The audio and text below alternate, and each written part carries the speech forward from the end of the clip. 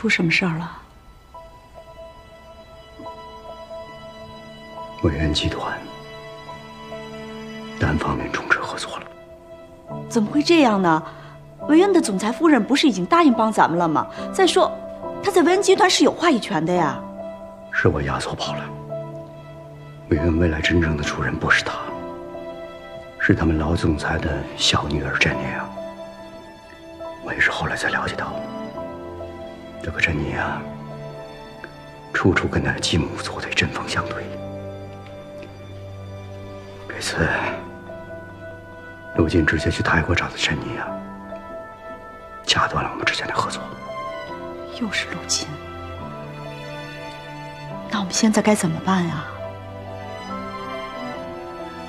陆金断了明廷所有的退路，我也是束手无策，只能等着被正红收购了。我回来了。别着急啊，爸，你要不要叫医生啊？你身体不好，要保持情绪稳定，没什么大事儿，别老生气，多伤肝火。还没什么大事儿呢。你这是又跑哪儿去了？我去顾胜兰的大排档了。我给你们带点吃的，酱汁无骨鸡爪，入口即化，你们尝尝。顾胜兰，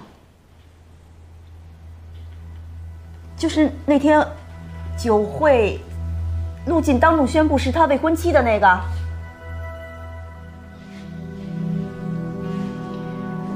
当时我看郑红的脸都给气绿了，估计啊，也是看不上这个未来儿媳妇的。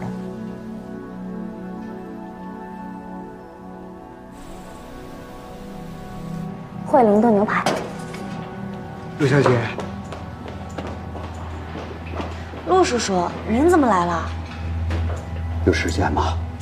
我想跟你聊聊。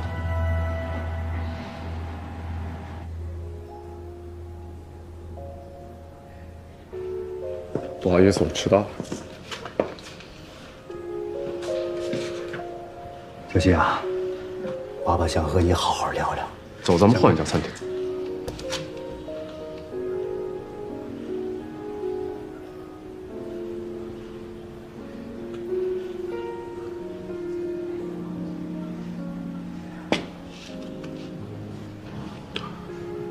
好啊。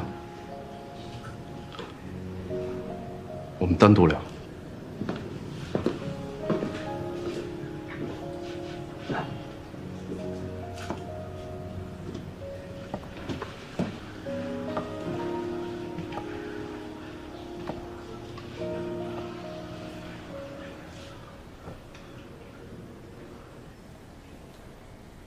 今天叫你过来，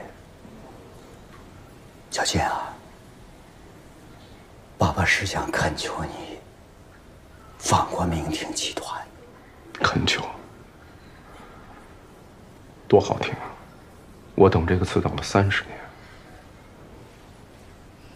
但很遗憾，帮不了你。生意就是生意。你别那么急着拒绝。你们郑红在这件事情上，不只出于商业考量，我知道，你和你妈妈还恨我。是恨你。我妈妈在无依无靠的时候，你在哪儿？我从一个男孩变成一个男人的时候，你又在哪儿？从那个时候，我就发誓，有一天我一定会超越你，要比你强大。今天，我做到了，我为我母亲感到骄傲。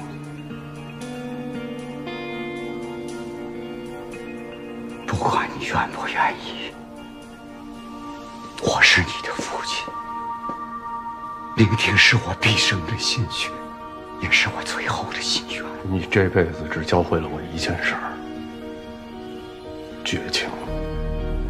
我早就不想回来了。陆明廷，你是我的父亲，我改变不了，而我唯一能改变的，就是今后你的余生将会一直仰视着我。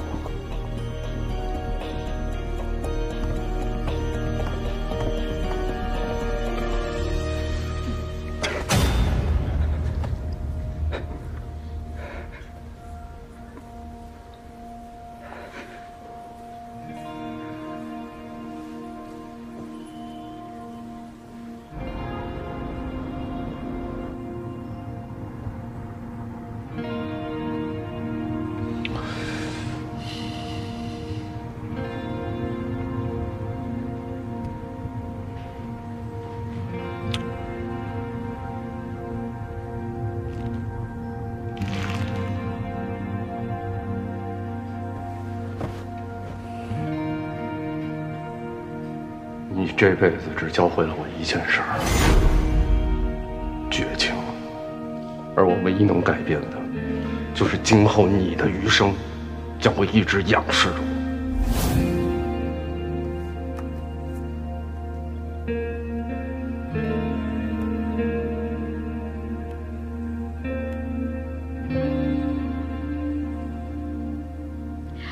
喂，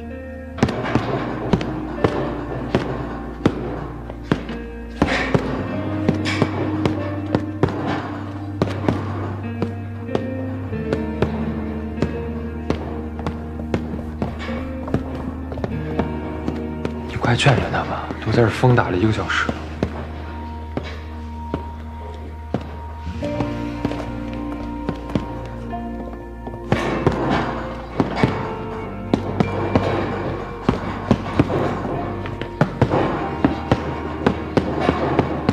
别打了，陆静，别打了。好了，别打了，你都流血了，回家吧。我们回家吧，好不好？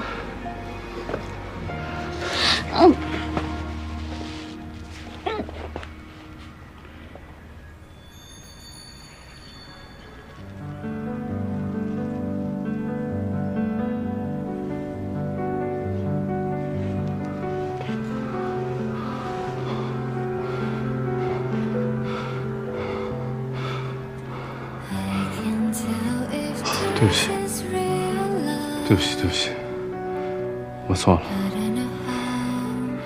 对不起。好，回家，回家。